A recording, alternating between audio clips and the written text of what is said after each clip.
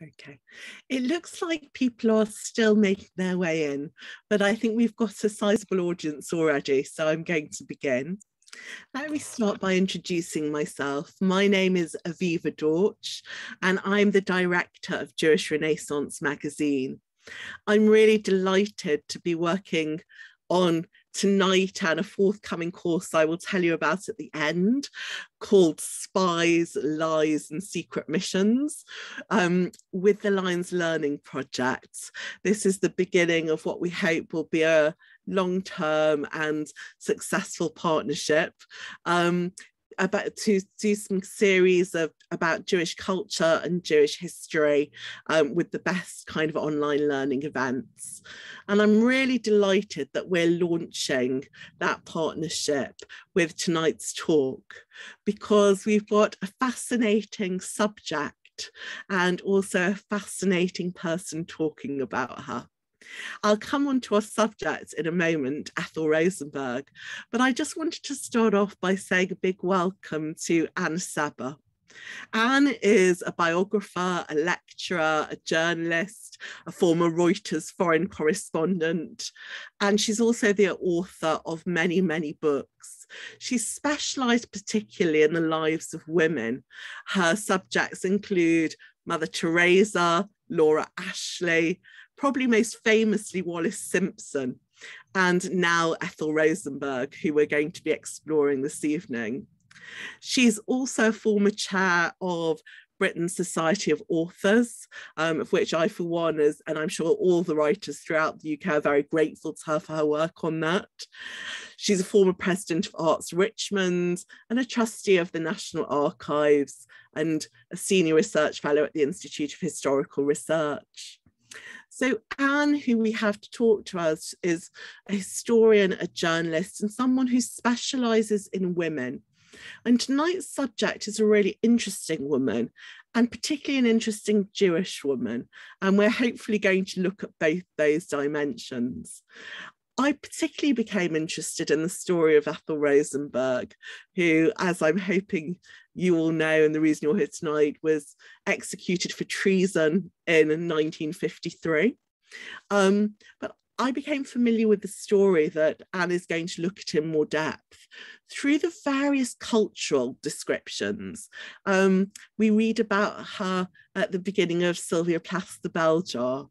The poet Adrienne Rich writes a poem all about her life and her death. The fabulous theatre production and HBO miniseries Angels in America brings her alive on stage during Tony Kushner's exploration of the 1980s America and the HIV crisis, even though she died 30 years before that setting. She's a really key cultural figure. I'd say she's something of a cultural phenomenon. And it's rare for that to be a Jewish woman, even rarer for a Jewish woman who is considered a traitor. We're going to unpack some of that tonight. We'll unpack that notion of the cultural icon. I hope we'll begin to unpack as well that female identity. That's really what Anne's book is so good at, is bringing her alive as a human being, as a mother, as a very, very talented singer and actress, and as a wife and a sister, as well as looking at the political dimension. And we'll also set it very much in context of 1950s America and what is happening Jewishly there and around the world. So welcome, Anne, and please do join me on screen.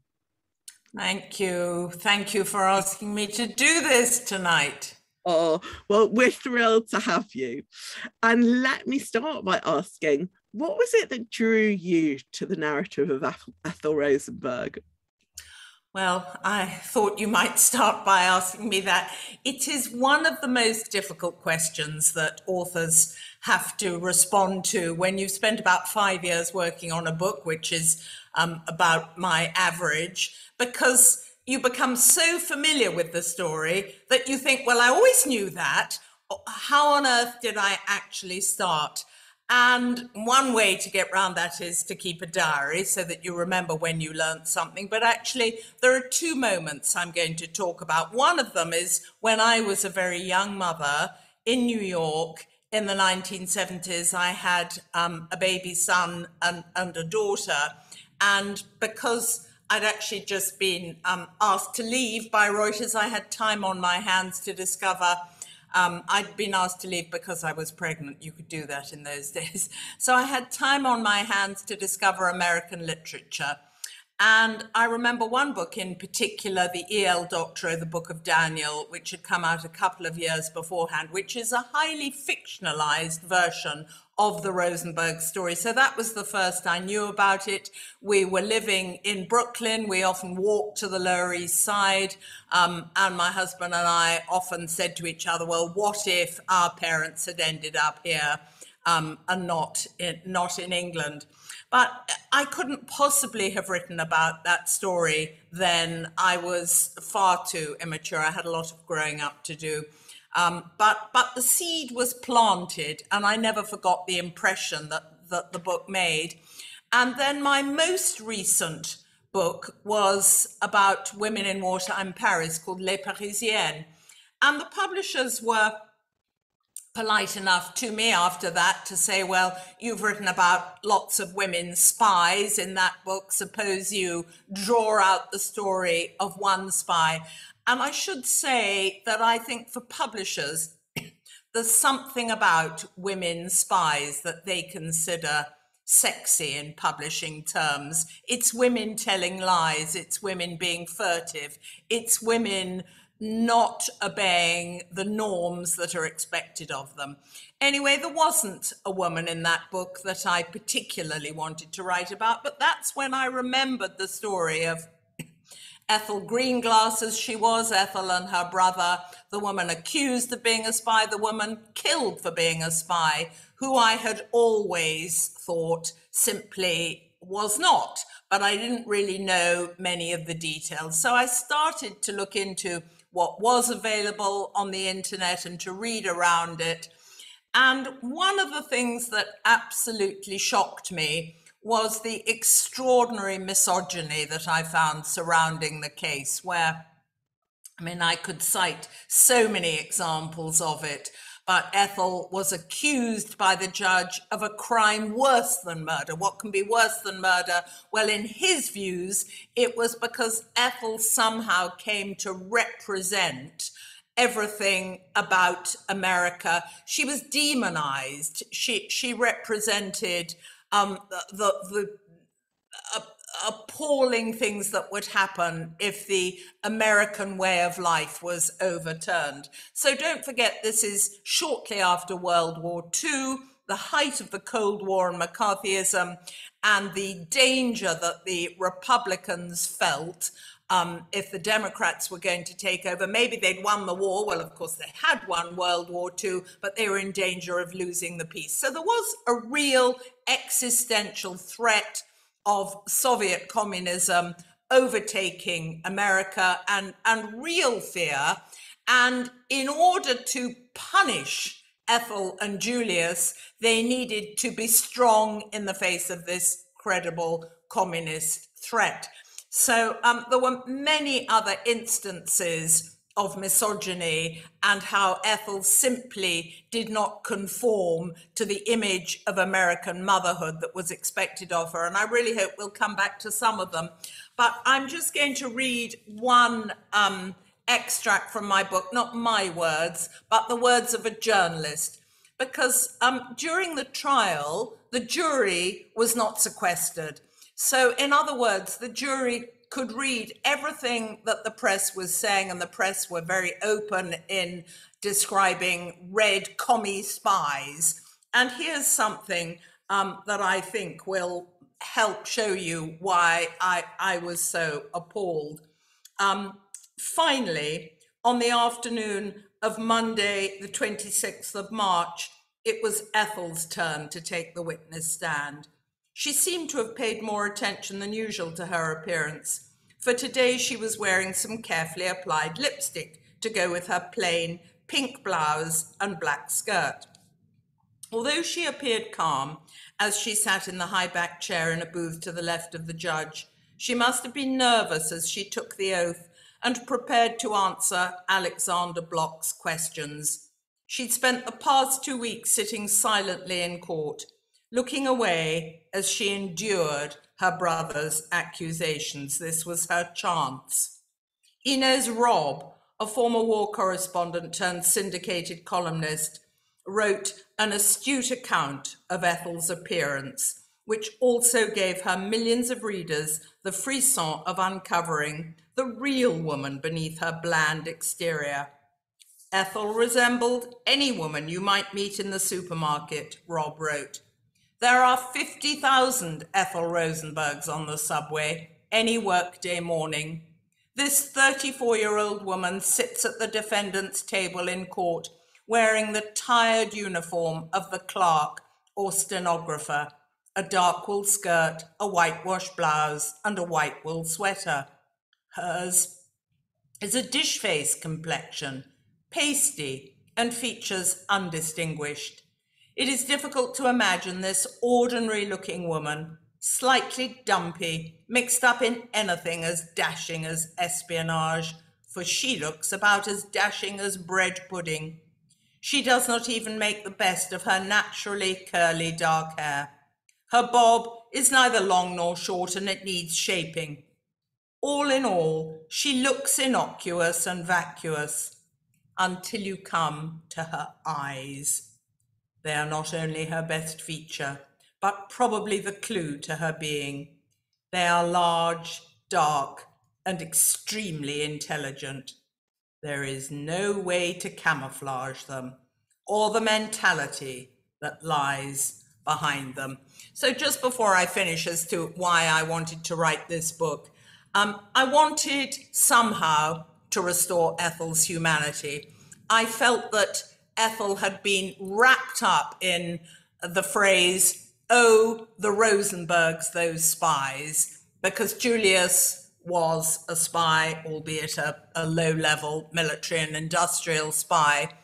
But I felt that Ethel had had her humanity taken away from her. Not only had she had her voice violently taken from her, she hadn't been given a chance to speak, but she was always conveyed as a wicked woman. She was 3 years older than Julius. That was abnormal at the time, according to the judge who described her as the master, the senior partner in this enterprise. There was absolutely no attempt to understand who Ethel really was, other than that she was a bad mother and she did not suit the American dream of the all-American housewife of the 1950s who stayed home and simply looked after her children. She somehow was perceived as a threat,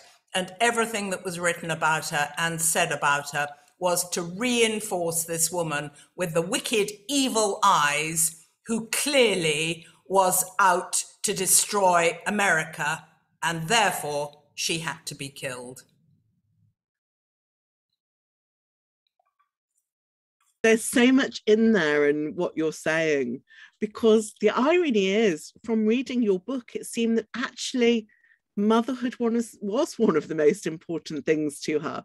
And she was doing everything she could, almost not against her nature, but she was sacrificing so much of herself to be the best mother that she could. So I'm going to ask you in a moment about motherhood, because that image of her as the bad mother seems very, very far from the truth. But actually, the thing that surprised me most reading your book was, in some ways, I felt like it was a treatise about motherhood, both Ethel as mother, but also how much of what happened with Ethel and her brother was also a reaction to Ethel and David's own mother. So there was the kind of Ethel as a daughter being mothered in a way that led her towards her fate, as well as Ethel as a mother fighting very hard for her sons. So I'm going to ask you about that. But just the other thing as well to ask you about is the image side. You just talked about, you gave us this perfect description of her in court, quite shabbily dressed, actually, or not conscious of the image despite those bright eyes.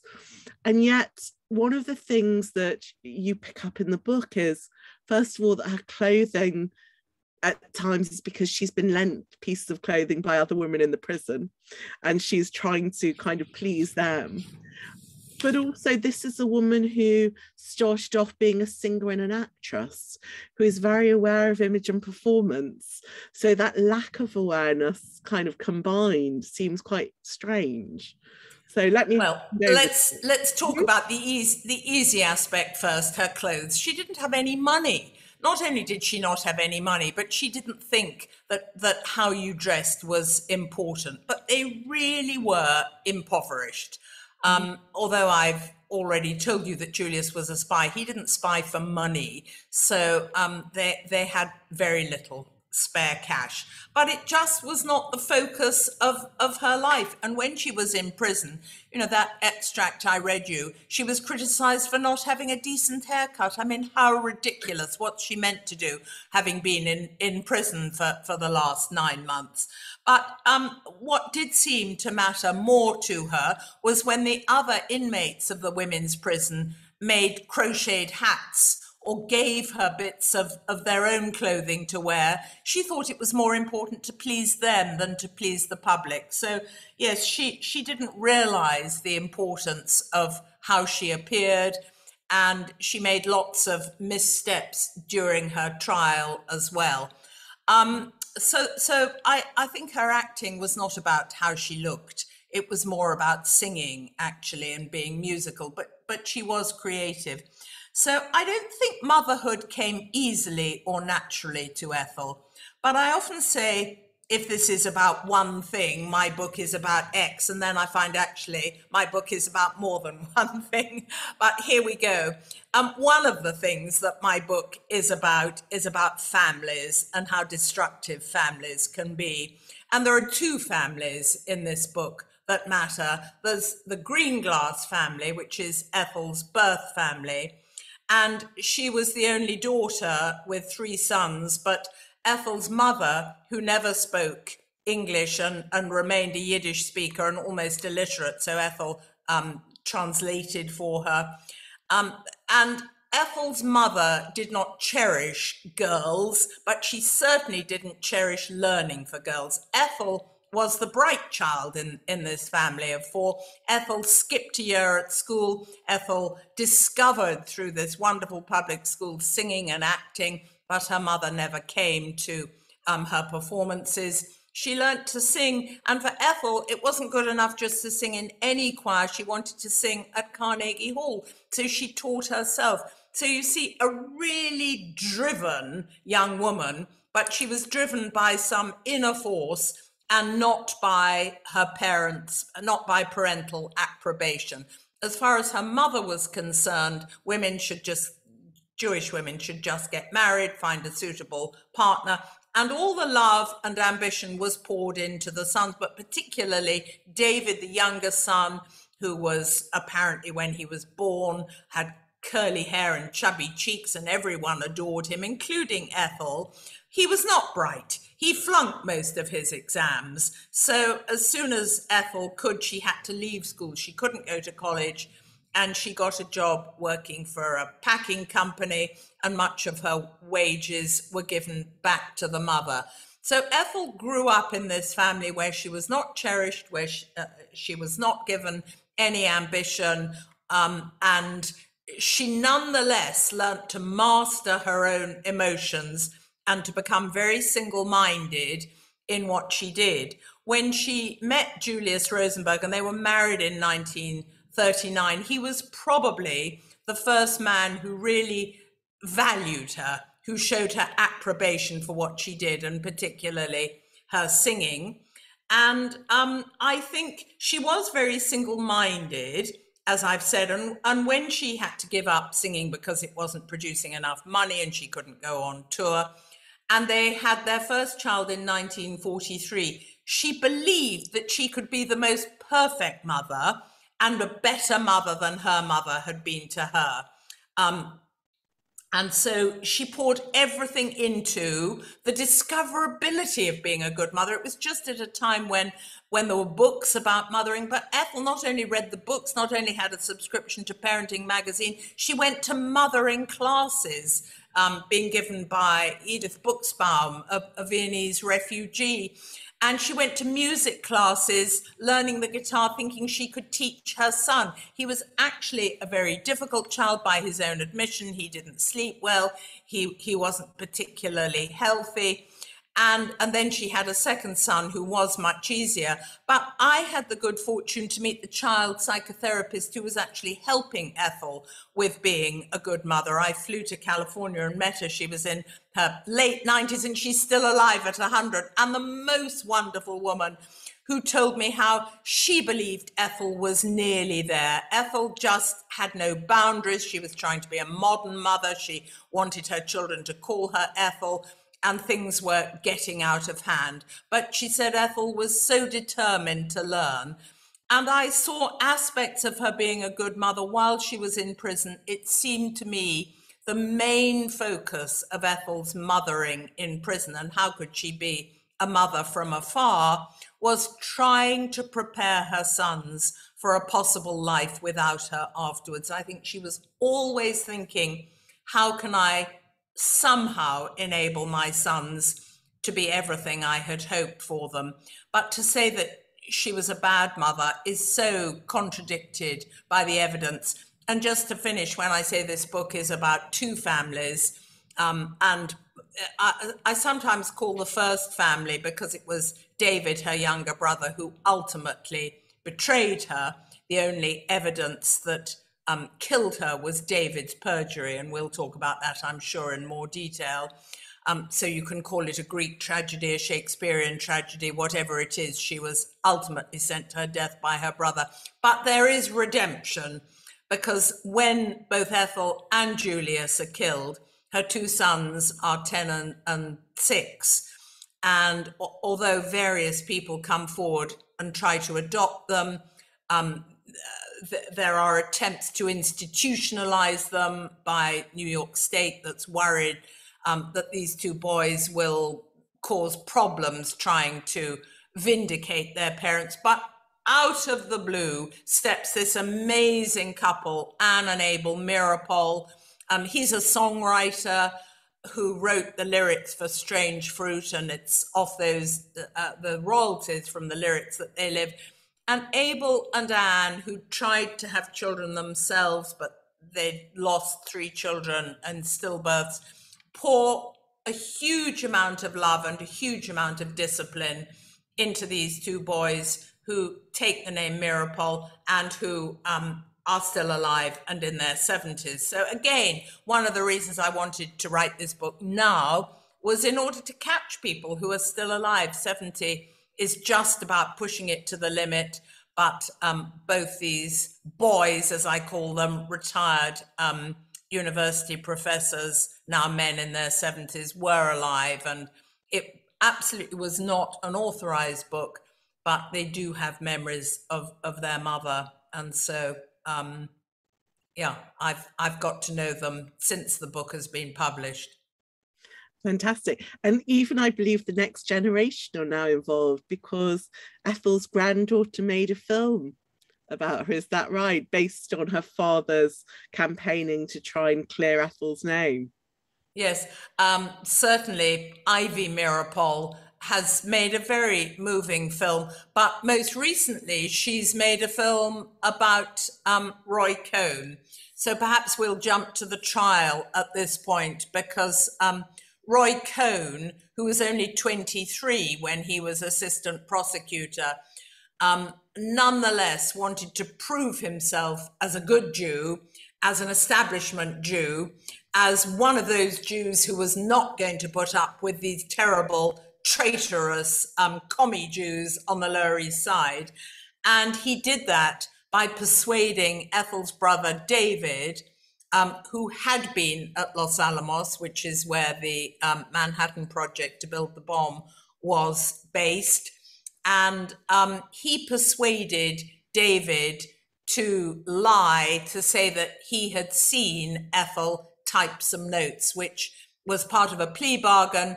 And when he came out of prison, he admitted that he hadn't actually seen Ethel, and he couldn't really remember who'd done any typing, if indeed anyone had, and perhaps it was his own wife. So his own wife, Ruth, and he had been involved in spying, in passing information to the Soviets, but he served about just less than 10 years, and Ruth was never indicted. But the deal he did with Roy Cohn, who went on to become McCarthy's right-hand man and ultimately went on to work for Trump. And some of you may have heard in Trump's last years, when things weren't going quite so well, he was heard to say, "Where is my Roy Cohn?" So that's the second film that Ivy Meeropol has made about how Roy Cohn was responsible for sending, for persuading David to perjure himself, and that perjury is what sent Ethel to her death.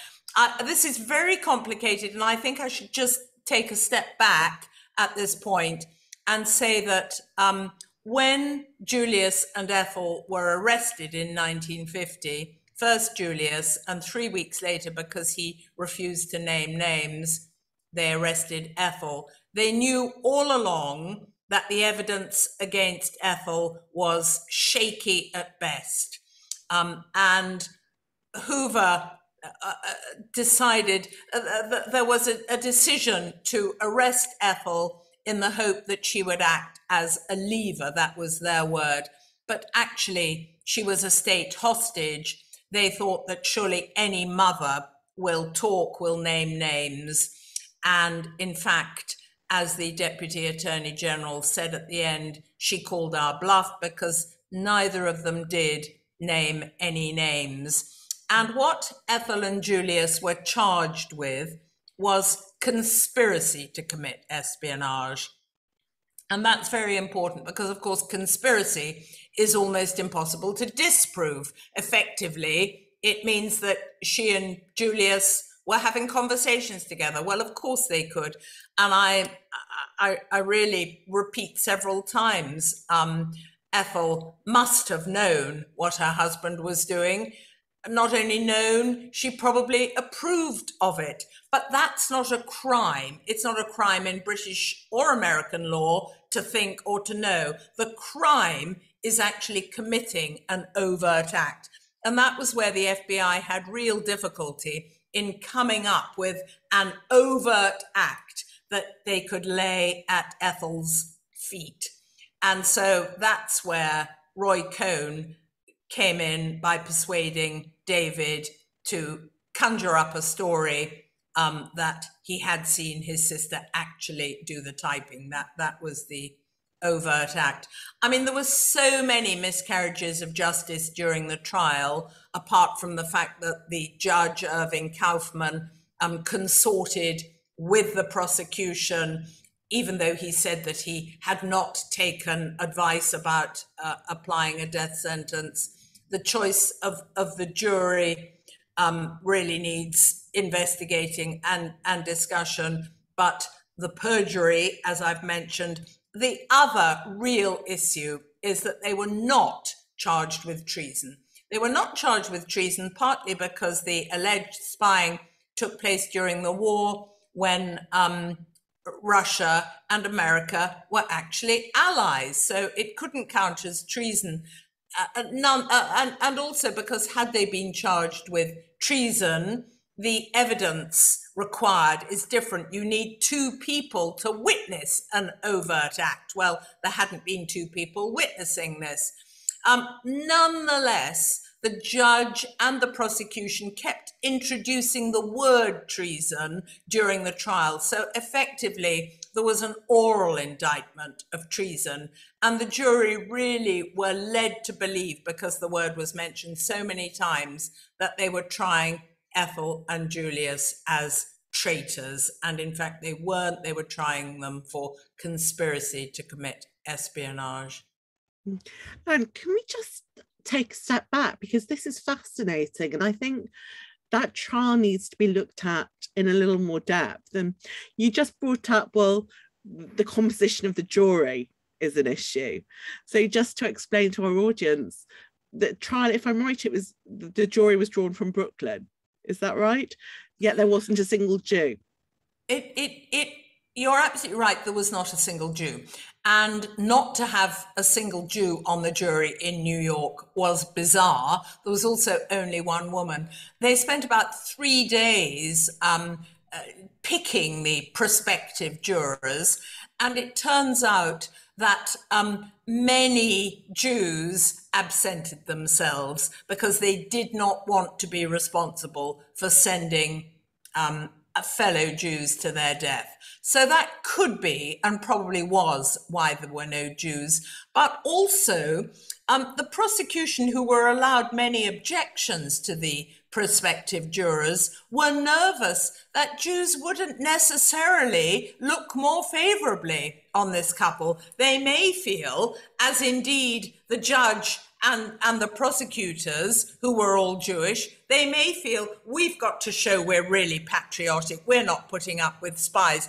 So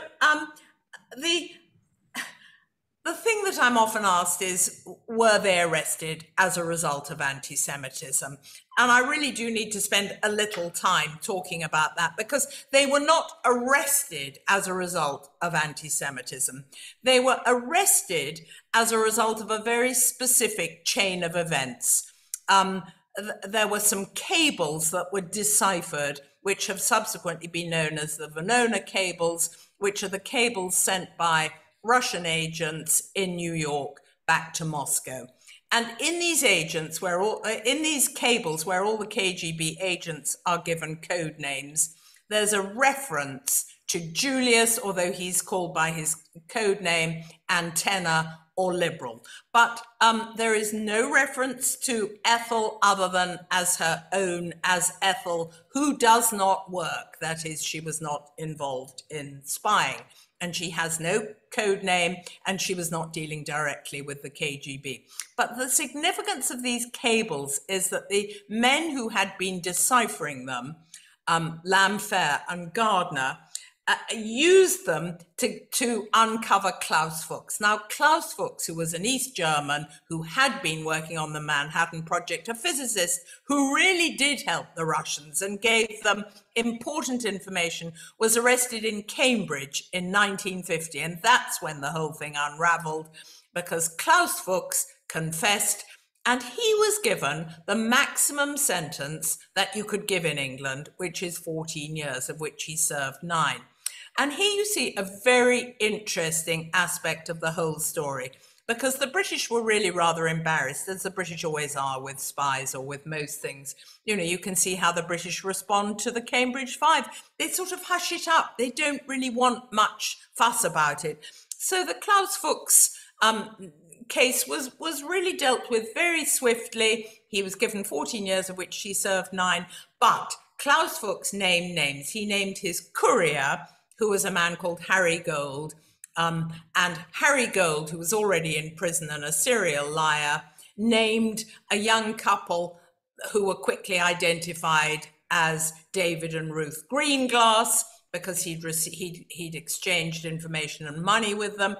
David Greenglass named, and this is important, just Julius. He did not name Ethel, very clearly. He named Julius. So the American authorities assumed that if they arrested Julius, he would name names. They knew from these cables that he was an aspiring recruiter.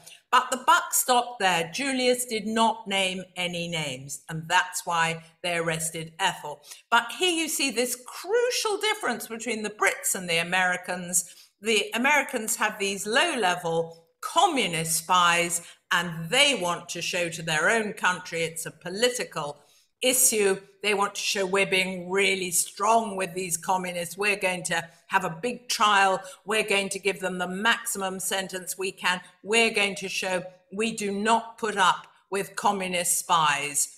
And so that's a crucial difference between the way the Americans and the Brits dealt with this issue. And there is no doubt that the the fact that the Russians had exploded a bomb, which was a real serious existential worry for Americans. And the Americans had not been able to imagine that the Russians were anywhere close to detonating their own bomb. And they had been given help by some Americans and also by Klaus Fuchs. But the other thing is that the Americans misread the situation because the Russians were really far further ahead than they were given credit for. Fantastic. So I'm going to pick you up on some of those things again, because you're raising so many things. We've only got a short space of time, and obviously if you want the full account, you're going to have to read the book. But there's quite a lot of detail there that I'd like to unpack a little bit. But just to say to our audience this evening, I will ask Anne one or two more questions, but then we'd love to open it up to you. So if you've got questions, please do either put a note in the chat or raise your virtual hand.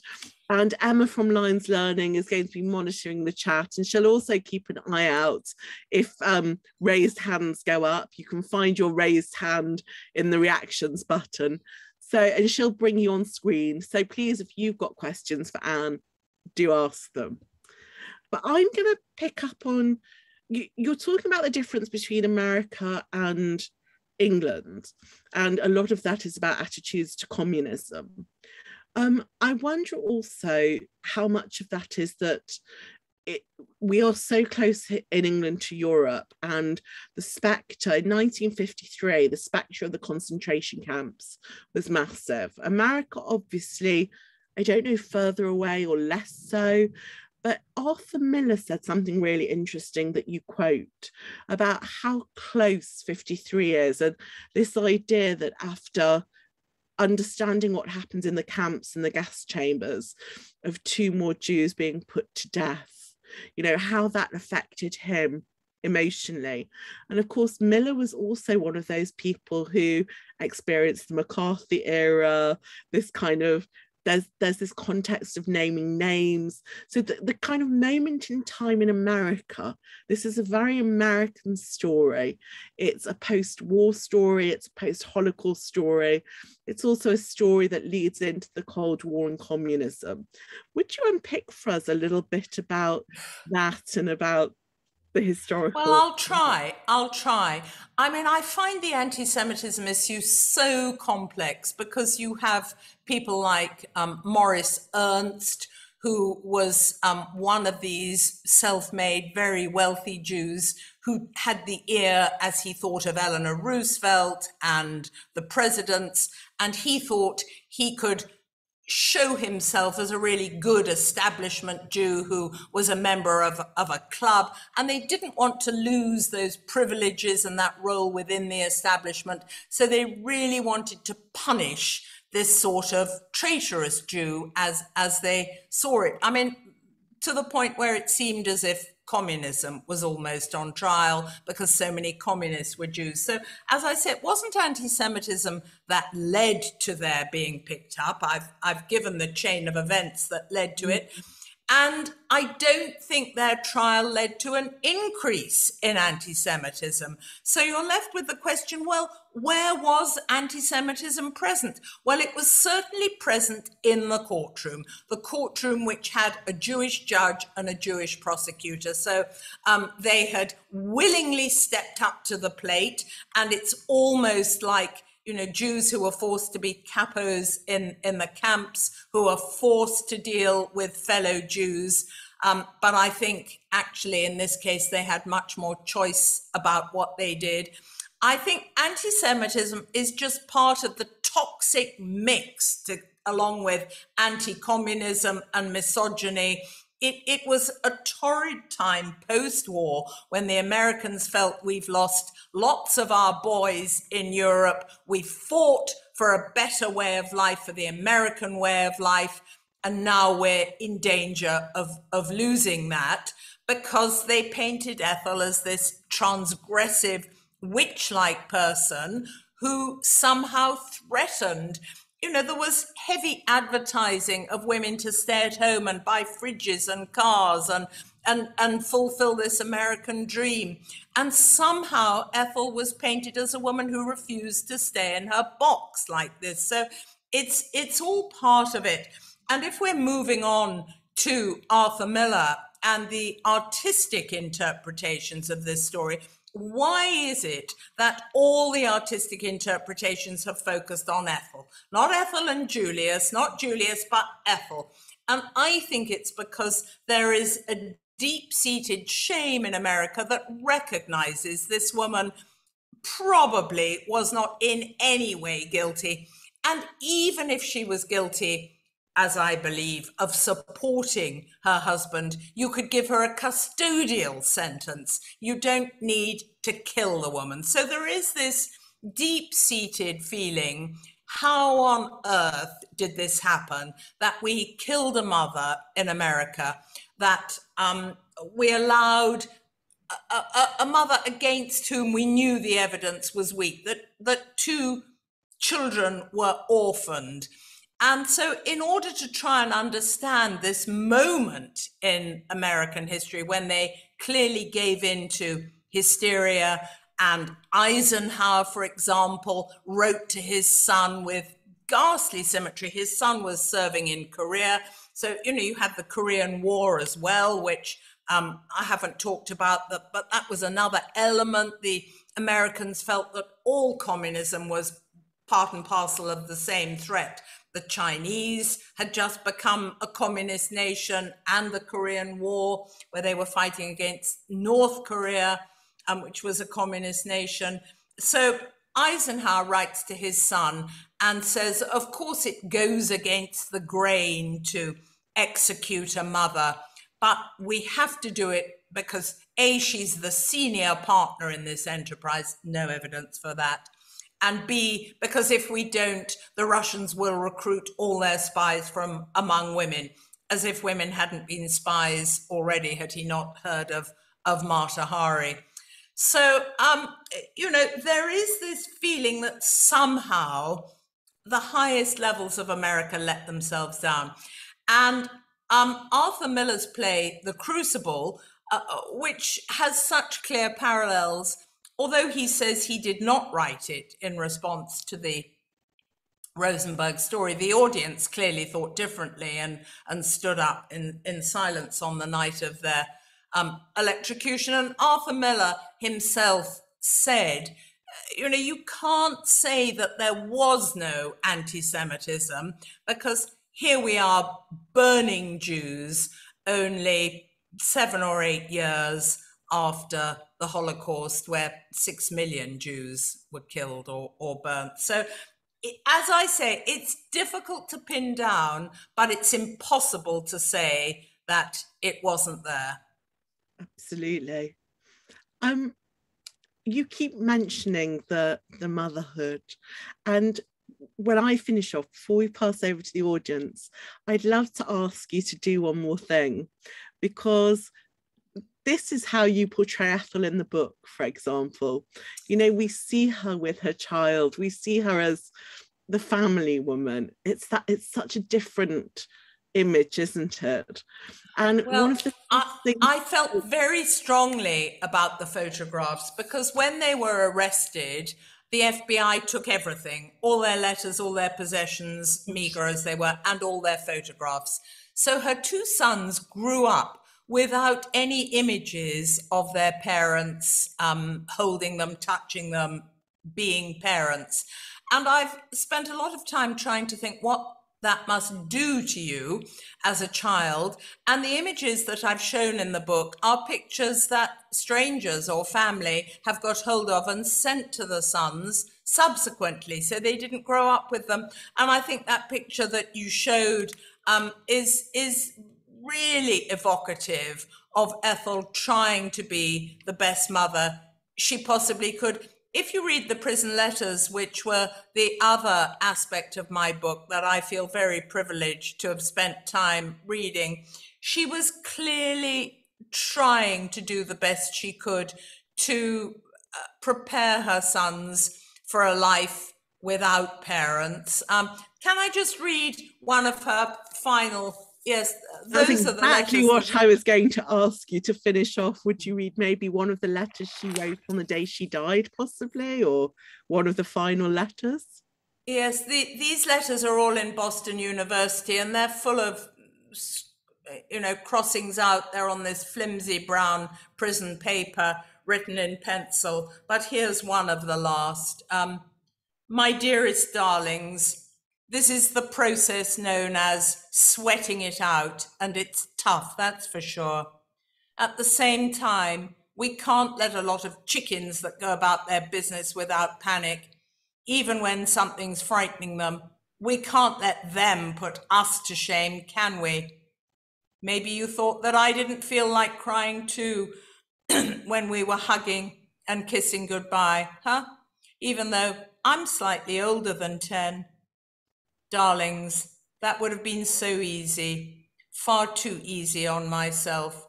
And I had to resist a very real temptation to follow your lead and break down with you. Because I love you more than myself, and because I knew you needed that love far more than I needed the relief of crying. Amazing, amazing. Thank you so much for sharing those with us.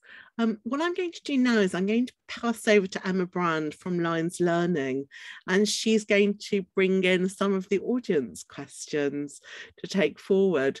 Gosh, I'm very emotional. What a place to leave it, and what a woman she was.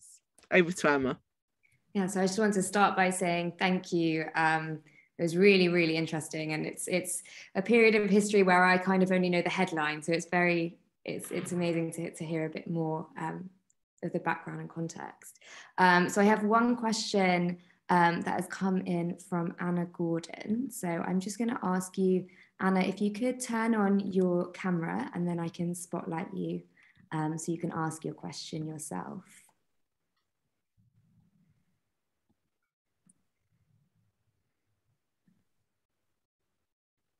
So Anna Gordon. There we go. Oh, okay, you'd like me to read it, sorry. Unless you would like to. So Anna's asked, do we have any information on the defense lawyer? Did he do a good job? Sorry, can you say that again? Something about do you have any information about the Rosenberg's defense lawyer?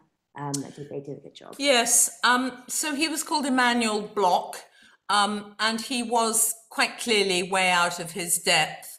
There are lots of things to say about the defense, which obviously, since it failed, was inadequate. On the other hand, nobody else would take the case. So I think Manny Bloch is a bit of a hero. He absolutely did everything. He ran himself ragged, and age 51, he had a heart attack a year after it was all over. But, he did presumably give Ethel the wrong advice in telling her to take the Fifth Amendment. I'm sure you're all familiar with that. They felt that it was communism on trial, and they did not want Ethel to be judged by being a communist. So every time she thought it was an incriminating question, she refused to answer on the grounds that it might tend to incriminate her. There was a precise form of words, but they tied her up in knots, because if she'd said one thing in the grand jury, why was she now giving a fuller answer? And she would have been better advised, clearly, to answer the questions and to admit, yes, I'm a communist, but just because I'm a communist, I'm not necessarily a spy.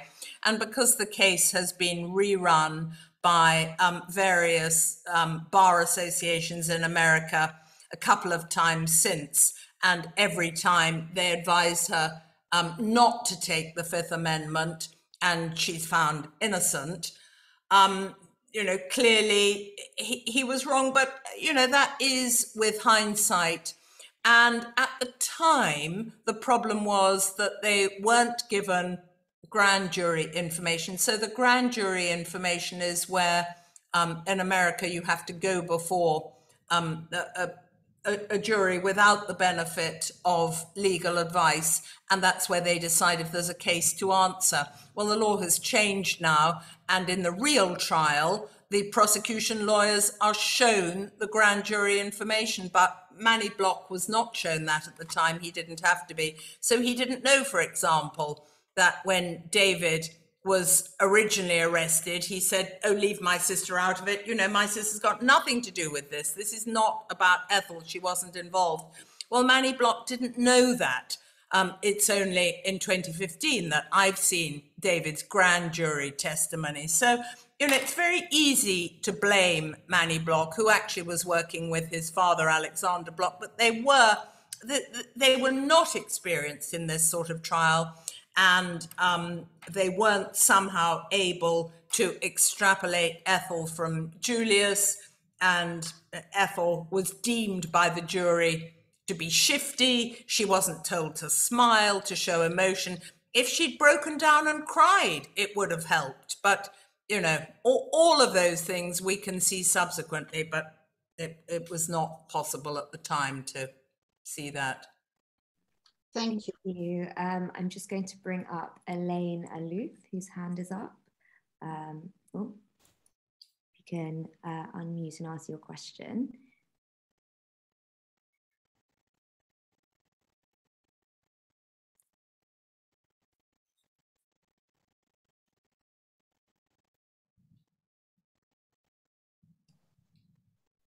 Sorry, a message came up, but I couldn't unmute it, that only you could. Can you hear me now? Yes, yes. Oh, okay. First of all, I really, if you could call it really enjoyed the book very much. Unlike the young lady that, I think it was you, I've always known about this case because my parents were members of the Communist Party, and I heard about this as a child and what my parents thought about the trial and what happened to these people. Actually, there were two things I wanted to ask you. It just seemed to me that it was almost corrupt, the way that the case was run. The judge and the prosecution, I couldn't understand that in a so-called democratic country with a legal system that they could have got away with that. The judge was just so biased against her. And the other thing I wanted to ask you was, how did the Mirapols come to adopt the boys? Because I know that her mother wasn't interested at all, and his mother was ill, I think. How was that allowed? You said they just sort of kind of appeared. Yeah.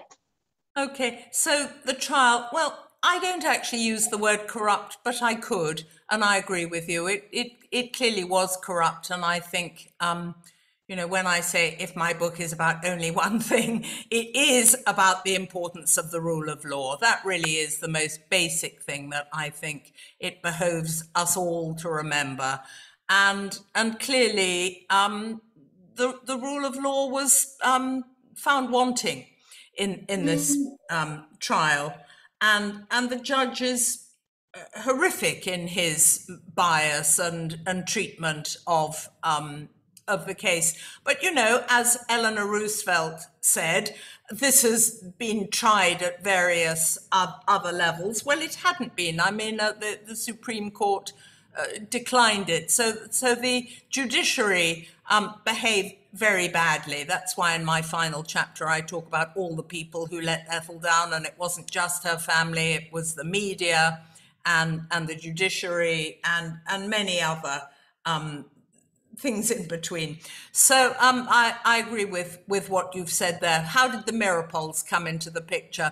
Well, Manny Block actually and his fiancée wanted to adopt them, and there were lots of people from Israel and France who also wanted to take them, but New York State was trying to keep them in an institution because it was very nervous that if these two boys went and lived with another family, they'd only cause problems. They'd be a thorn in the side of American justice for the rest of their lives. In fact, the Mirapols were introduced to them by W.E. Du Bois, who was a well-known human rights black campaigner, and they just somehow had the right mix of discipline and love, and they were taught to respect their parents, but not to keep going back to their parents' story.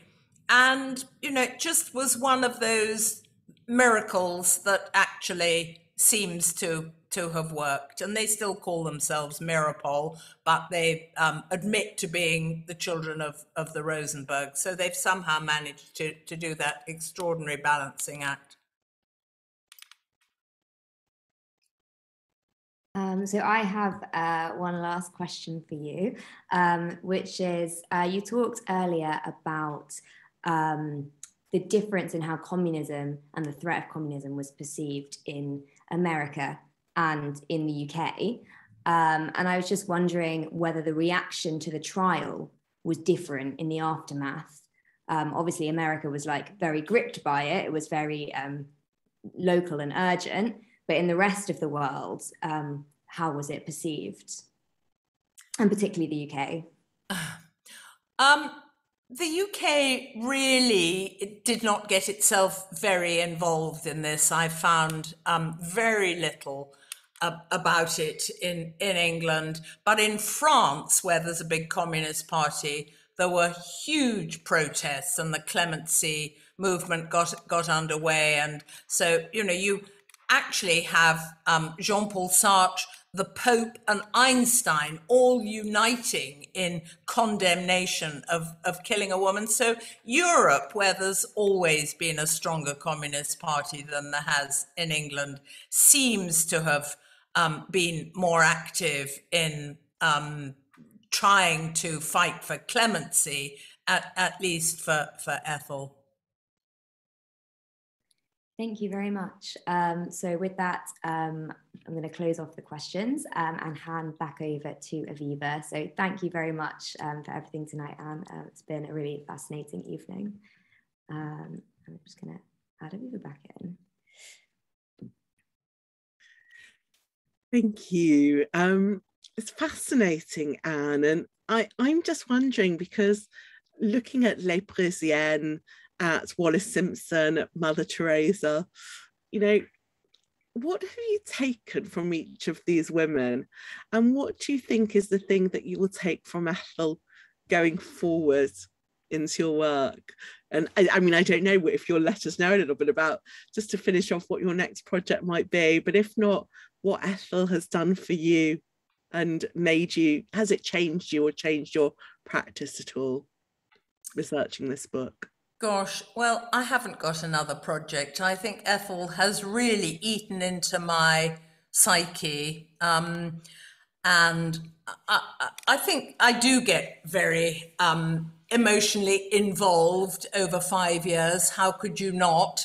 I've been interested in prisons for a long time. I saw Ethel's prison, and I'm not comparing lockdown with Ethel's time, but nonetheless, I have tried to think of what her life would be like in isolation, and it's difficult just to shake that off and move on to somebody else.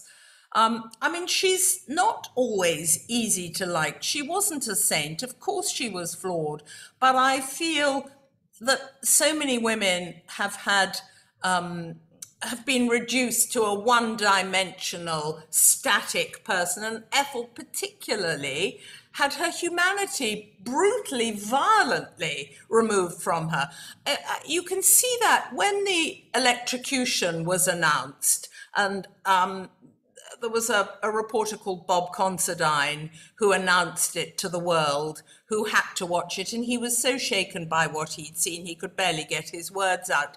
But he uttered the appalling words. Ethel was electrocuted after Julius. The FBI chose that deliberately, because they thought she was the stronger of the pair and she was never going to give way. Whereas if they electrocuted her first and then Julius, perhaps Julius would confess, and then wouldn't the optics of that be terrible, to have killed a mother and have the father still alive? So they argued as to who to kill first.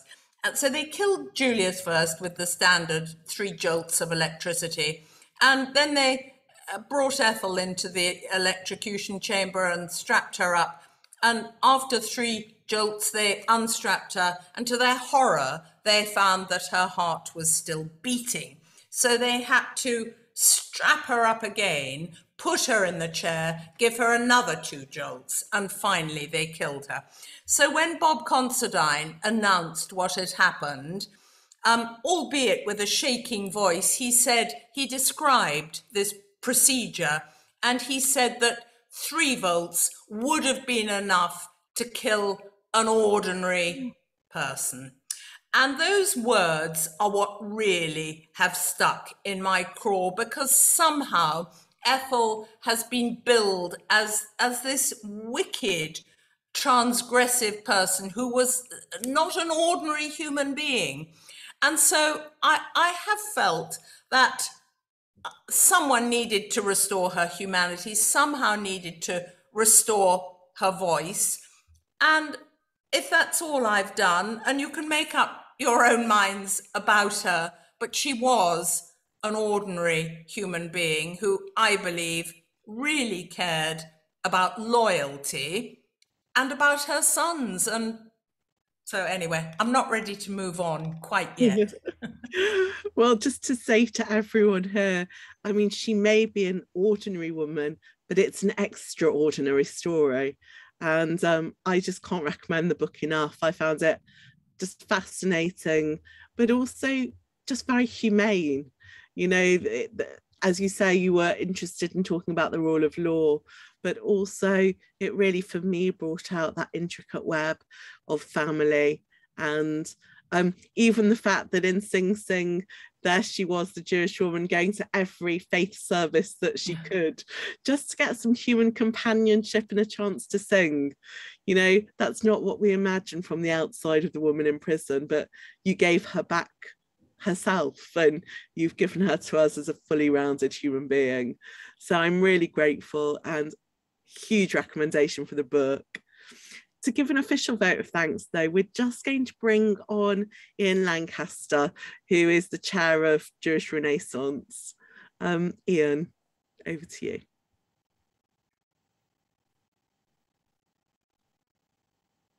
Hold on.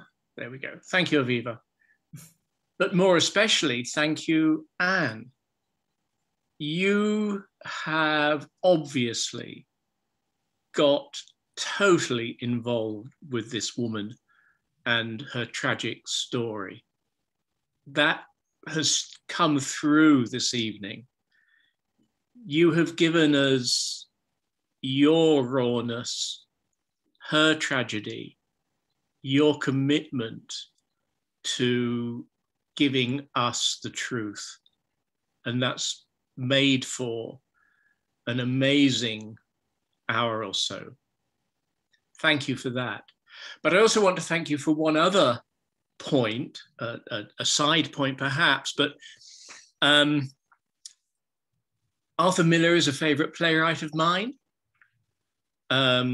His play about the witches of Salem, I know very well. I know that it refers to the McCarthy era. I didn't know that it also supposedly touches on the Ethel situation. So thank you for that little sidelight and illumination on one of my favorite plays. I can't not say something about this being the first collaboration between, or the first manifestation of the collaboration between Jewish Renaissance and Lyons Lifelong Learning. As chairman of JR, this is a really exciting opportunity for us. I hope it is also an exciting opportunity for Lyons Learning. Anne, you have set a very high bar for our coming programme. I hope we meet that bar.